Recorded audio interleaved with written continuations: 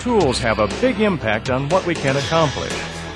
The ability to create and use tools is one of the things that separates man from other creatures.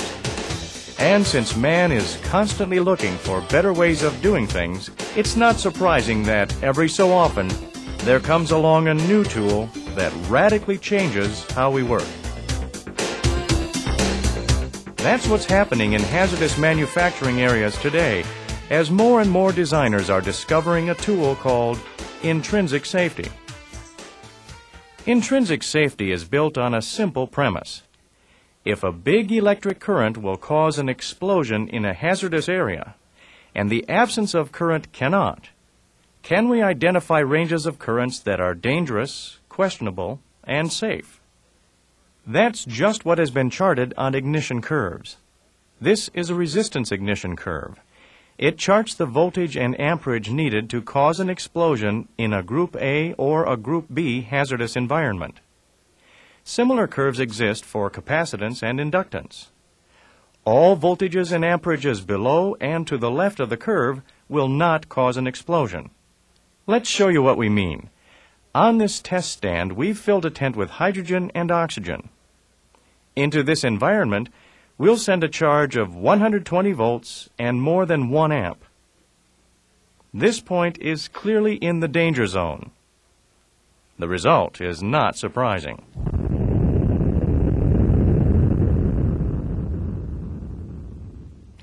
Now we'll take a similar tent filled with hydrogen and oxygen, but this time we'll run 12 volts and 45 milliamps into the environment. This point is located here on the ignition curve.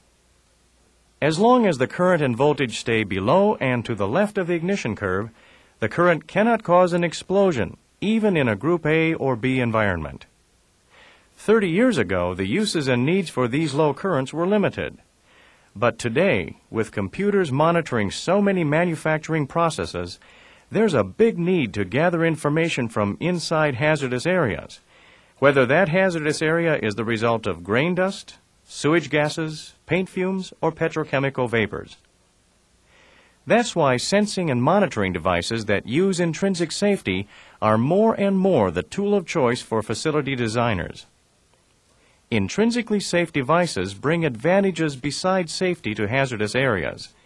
They are proven technology. The concept has been thoroughly researched, and intrinsically safe devices have been in use in Europe for well over 30 years. Devices with the intrinsically safe designation can be tested while hot. Their current cannot cause an explosion, so there is no need to shut down a hazardous area to diagnose a problem. And the vast majority of these devices require no maintenance. Compare that to purged air rooms and explosion-proof enclosures, which demand meticulous maintenance. A careless mistake there can have disastrous results. To demonstrate the importance of proper maintenance, we prepared a special explosion-proof enclosure with a window and a spark plug. We placed the enclosure in a Group B environment and simulated how explosive gases can seep into an enclosure during temperature change or maintenance. When current is sent to the spark plug, we see how a properly maintained enclosure contains the explosion. Then we damage the flange. A similar result could occur if the enclosure is dropped or the bolts are not installed properly. We repeated the test again in a Group B environment. The results are dramatic.